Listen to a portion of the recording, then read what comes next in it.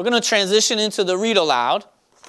And if you look at your handout, this is kind of what we're looking for. This is just a suggestion or a model for you.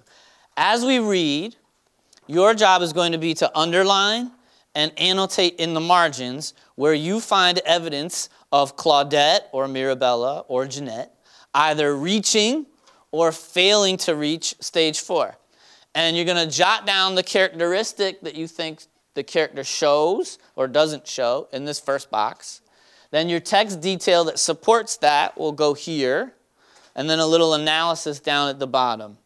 So for example, if you come across a line that you feel shows Claudette lacks self-confidence, you're going to put this line from the epigraph in the first box, the text detail that supports it, along with paragraph number and page number, and then down here, your analysis. This suggests Claudette has not yet reached stage 4 because, and then your explanation with the connection to the epigraph.